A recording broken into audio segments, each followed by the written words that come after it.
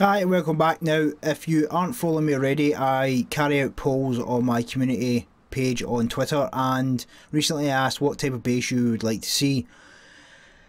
Overwhelmingly won by 51% was a stupidly strong starter base. Now, everyone knows the 2x2, it's quite easy to work out where the loot is.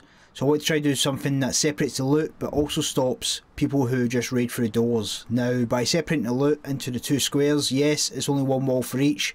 However, this is a starter base. If you don't know what a starter base is, it's a base that you're going to use for a couple of hours, maybe the night, just to try and get you established on a server. It's by no way means something that you're going to keep through the entire wipe, so don't think that it's something that's going to be there forever. Now, the costs are on the screen now.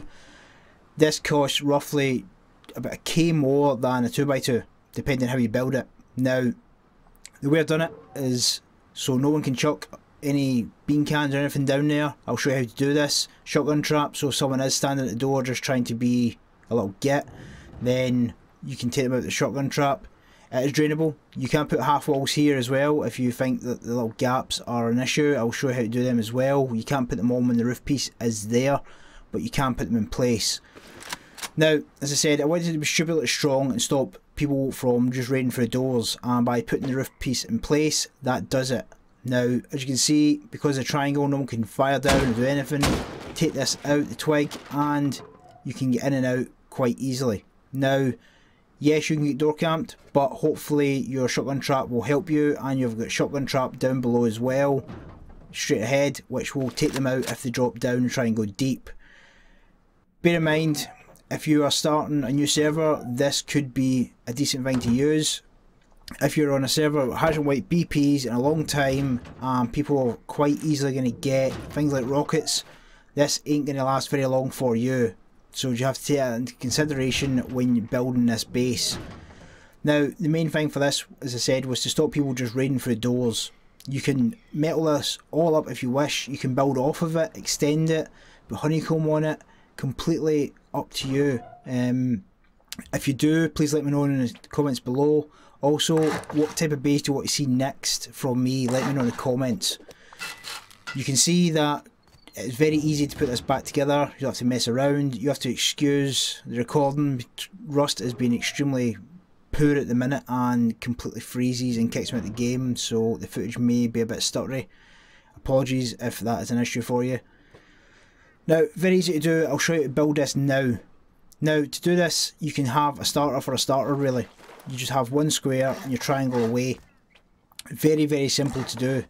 Now, some people may want to start small and build out, because you may want to keep this for maybe the first day and just keep running off it just to see what the server's like. We know pop on servers does die quite quick, so this might be ideal for you just to establish whether you're going to actually continue on that server. I know that a lot of servers that I join tend to die within maybe 2 days unless I'm playing on officials or one of the high pop that you have to pay VIP to actually get in. Now, to get the section for your roof, you have to raise one of your foundations. You have to do it. Now, the sections I've done in metal are for the reason of if someone takes that out, they're going to get in straight away. Now, seal it all up. It's very, very simple. It's not hard in the slightest to do. Don't panic. You can slowly get through this. It's not one of those ones where you have to do it in sections. It is a starter base. I've made sure that it is very quick and easy to do by having the different sections that you can actually place stuff in. Now, as I said, you can put the small walls in place. This will stop any sort of gap if you are a bit cautious about that being a thing. I can assure you it's nothing to worry about.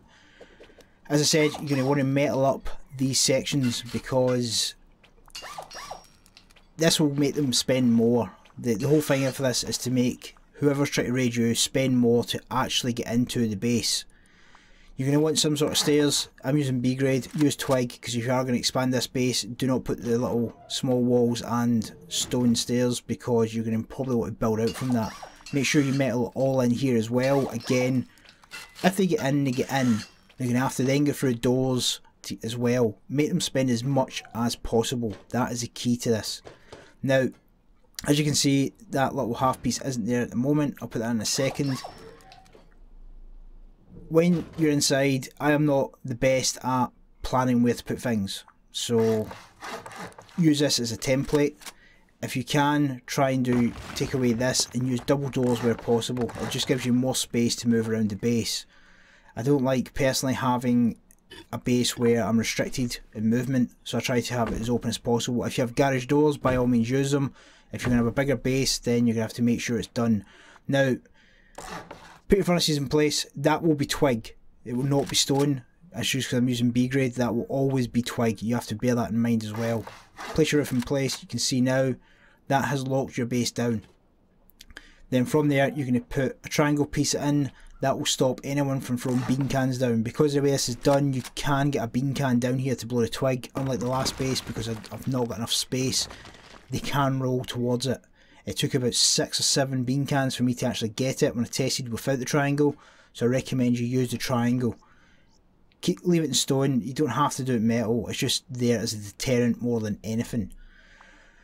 Now, as you can see, put that back in place, drop it down, and it completely seals it up. Now, from the outside with those small walls, you can see completely seals it there as well. No one can fire down with fire arrows or the bean cans. It's completely sealed from that section. Now, I'll put shelves in, show you where to put things. Again, this bit is up to you. Now, you have to bear in mind as well, we're separating the loot. If people do go through roof tiles for this starter base, and repeat starter base, they're going to have to go through 2 sections, so it's a 50-50 chance that they're actually going to get to your TC and your loot. So you have to always bear that in mind. With these separated loot bases, they are good, but there is a chance that they could actually hit the mother load if you're keeping everything in the same section. I know a lot of people say in the comments, yeah, it's one wall, you've got all the loot.